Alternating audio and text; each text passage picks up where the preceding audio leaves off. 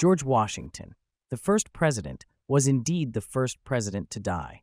He likely died of epiglottitis, which is the inflammation of the epiglottis, or that little flap thingy at the base of the tongue that prevents food from getting into your windpipe. The doctors who treated him didn't quite know what it was, though, and just tried bloodletting. He ended up losing around 40% of his blood before he died. He was 67, and his last words were, "'Tis well." Thomas Jefferson and John Adams. The second president to die was Thomas Jefferson, and the third U.S. president John Adams. And, crazy thing, they both died on the exact same day, which was July 4th, 1826, which was the 50th anniversary of the country. The two had a close friendship that went back to when they both led in the Continental Congress during the American Revolution. That said, later on, they were bitter political rivals for a while. In their later years, they once again became besties and wrote to each other regularly. Jefferson apparently had a slow, painful death and was bedridden for his final months. What officially caused his death were really bad infections in his bloodstream. Apparently, he had urine in his blood related to having severe kidney damage. On top of that, he had pneumonia. His last words were, "No doctor, nothing more," although before that he had supposedly said, "This is the fourth." John Adams apparently died of heart failure, and his death was more sudden than Jefferson's. Unaware that Jefferson had died just hours before him, his last words included, "Thomas Jefferson survives." Jefferson was 83 and Adams was 90. James Monroe, the fourth president to die, also died on July 4th.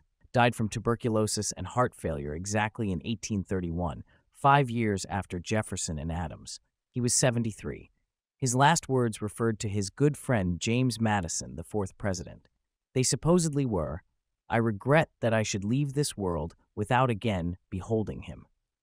There's no solid evidence he ever said that, though. James Madison. Madison was the next president to die, dying almost 5 years after Monroe, on June 28, 1836. He almost died on July 4th, too, and his doctors actually tried to get him to take stimulants to prolong his life until then. Anyway, he also died of heart failure. He was 85. Before he died, one of his nieces asked him what was wrong. He supposedly replied, "Nothing more than a change of mind, my dear. I always talk better lying down." So yeah, those were his last words. William Henry Harrison.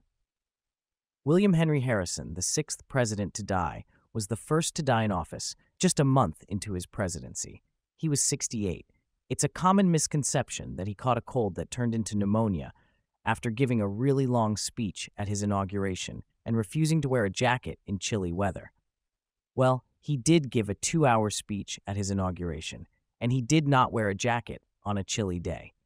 However, he didn't get sick until more than 3 weeks later. And yes, the official cause of his death was pneumonia. However, 173 years later, experts argued that he actually caught typhoid from bacteria in the water supply. His last words were, "Sir, I wish you to understand the true principles of the government. I wish them carried out. I ask nothing more." Andrew Jackson. Andrew Jackson was the next president to die. He had survived so much crazy stuff his entire life, but ultimately his heart failed him on June 8, 1845. He was 78. At the time of his death, he also suffered from edema, which is the buildup of fluid in the body's tissue. On his deathbed, after reacting to his family crying around him, his last words were, "What is the matter with my dear children? Have I alarmed you? Oh, do not cry. Be good children, and we will all meet in heaven." John Quincy Adams. 3 years later, in 1848, the sixth president, John Quincy Adams, died from a stroke at the age of 80. He had worked in Congress up until his death, and his last words were, "This is the last of earth. I am content." Future President Abraham Lincoln was there when he died. James Polk.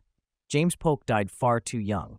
He was only 53 in 1849 when he died from cholera, likely from drinking contaminated water.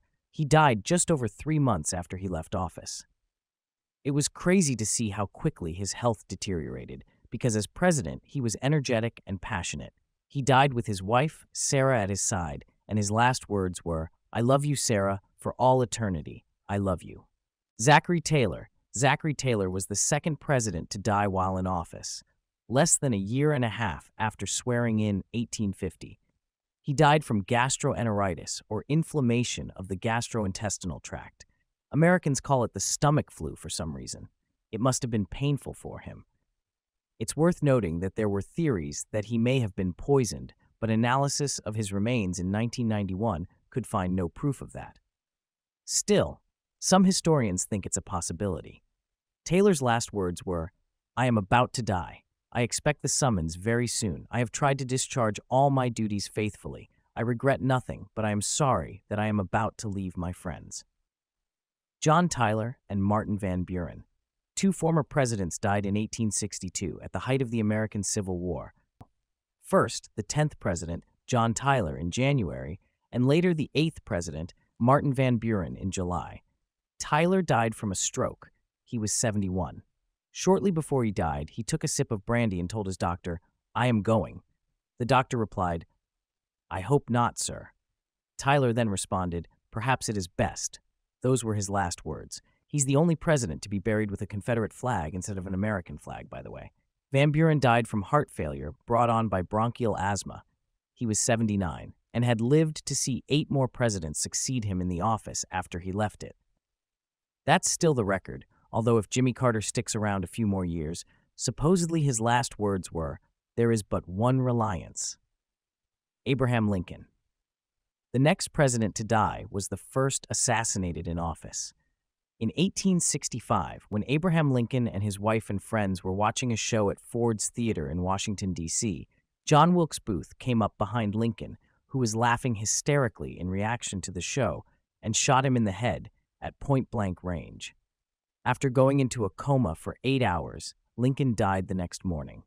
He was 56. We don't know his last words for sure, but one account says they were, "She won't think anything about it."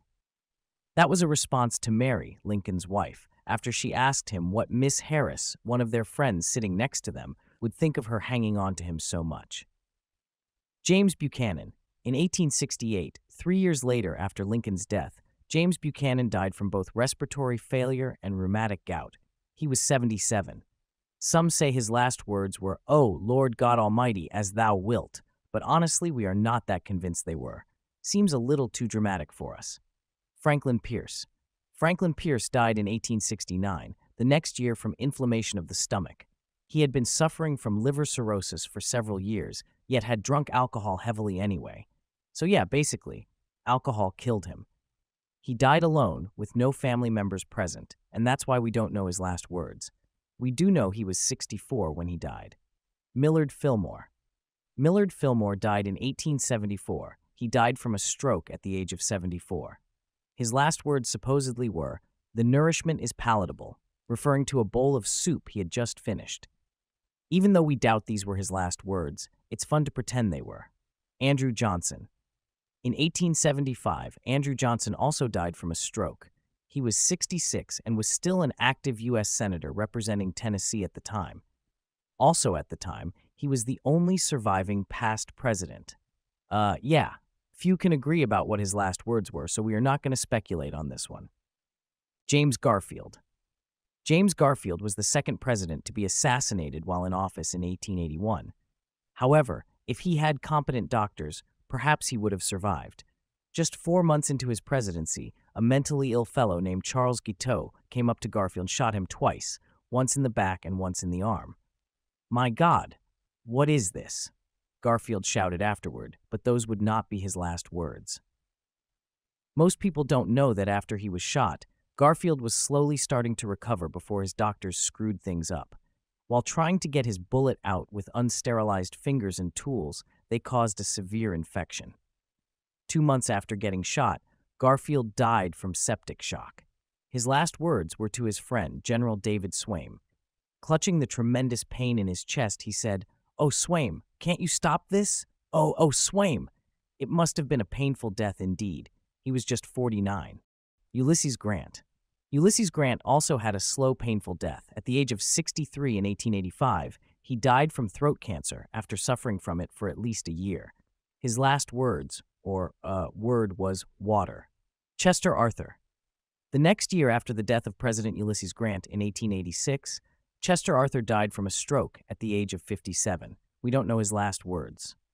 Alfred Hayes. In 1893, after suffering from a heart attack, he died from heart disease at the age of 70. His last words were, "I know that I'm going where Lucy is." By the way, Lucy was his beloved wife. Now, where was she? Well, frankly, we think she was in the bathroom. Wait, what's that? Oh, heaven. Hayes thought she went to heaven, so he was going there too. Benjamin Harrison. Benjamin Harrison was next. He got influenza, which then turned into pneumonia. He died from it at the age of 67 in 1901. Now, his last words make sense to us. They were, "Are the doctors here? Doctor, my lungs. Yeah, pneumonia sucks." William McKinley. The third president was assassinated while in office in 1901. That'd be William McKinley. After serving as president for 4.5 years, a zealot named Leon Czolgosz shot him twice in the stomach. Czolgosz thought McKinley was a symbol of oppression and government bad and stuff. McKinley appeared to be recovering in the days following the shooting, but then took a turn for the worse. He ended up dying from gangrene, a severe type of tissue death caused by a lack of blood supply. Do me a favor and don't Google pictures of it. You just did, didn't you? Anyway, his last words were, "We are all going. We are all going. God's will be done, not ours." He was responding to his wife Ida, who had said, "I want to go too." Grover Cleveland. 7 years later, in 1908, Grover Cleveland, the 22nd and 24th president, was the 24th president to pass away. He suffered from a heart attack and died at the age of 71. He had had ongoing health problems, suffering from coronary sclerosis and intestinal obstruction. His last words were, "I have tried so hard to do right." Me too, Grover. Me too. Teddy Roosevelt. Teddy Roosevelt's death was a bit of a shocker, to be honest. On the night of January 5th, 1919, he had been struggling to breathe. He saw his doctor, who gave him some kind of treatment, and after that, Roosevelt felt better and then went to bed. However, he never woke up.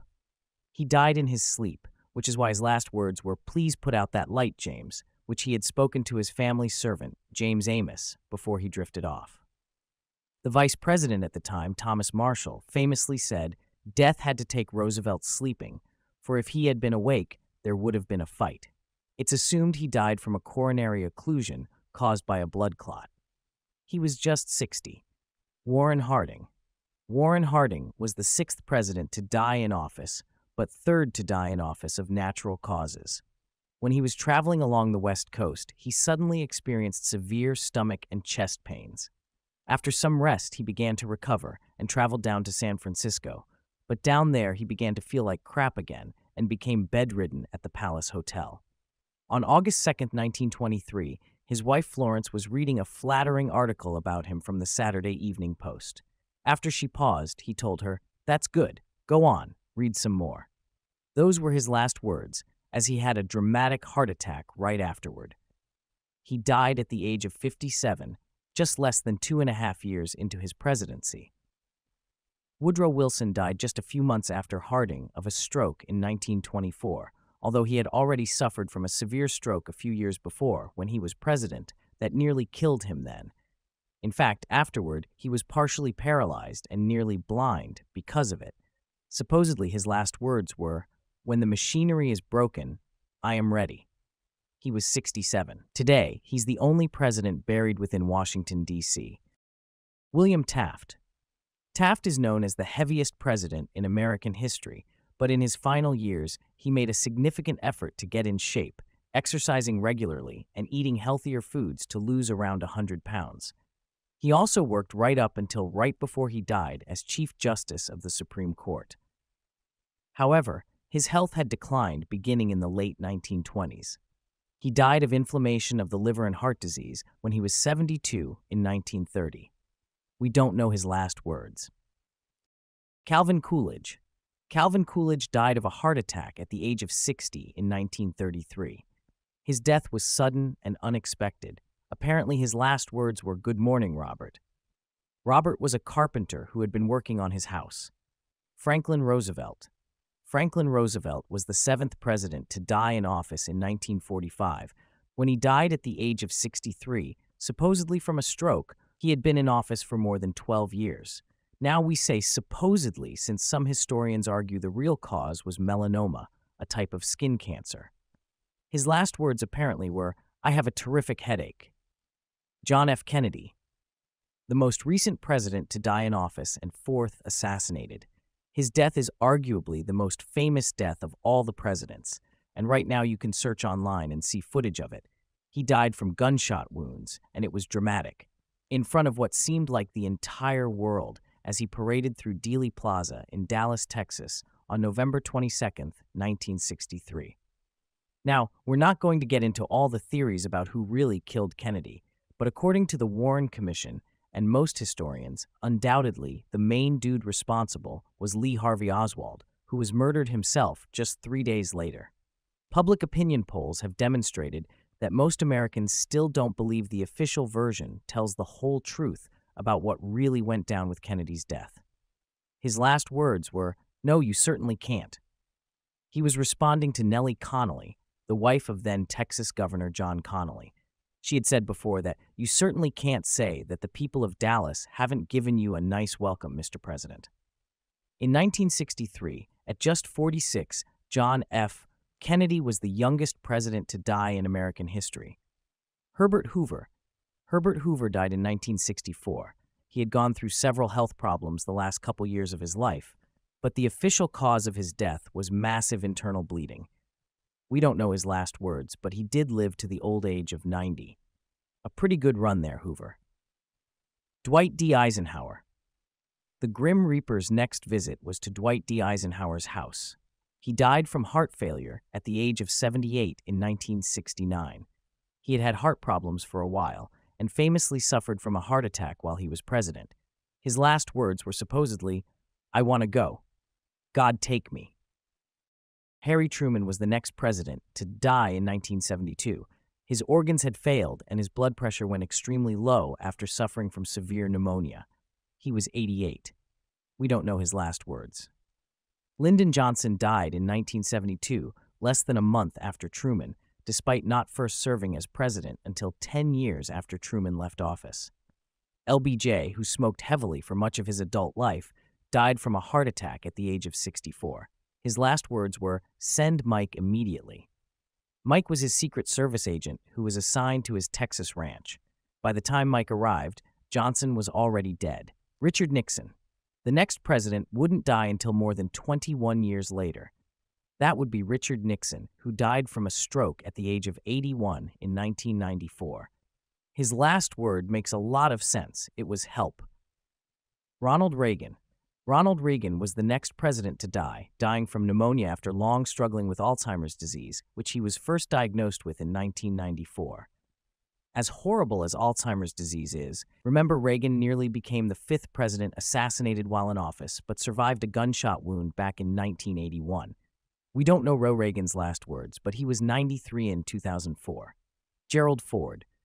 2 years later after the death of Ronald Reagan, in 2006, Gerald Ford died officially of arteriosclerotic cerebrovascular disease and diffuse arteriosclerosis. Okay, look, he had heart issues, okay? He was also 93, and we also don't know his last words. And finally, the most recent president to die was George H.W. Bush, who died of Parkinson's disease on November 30th, 2018. He was 94, at the time the longest-lived American president, but that distinction is now held by Jimmy Carter. Bush's son, George W. Bush, who himself was president, reported that his dad's last words were, "I love you too."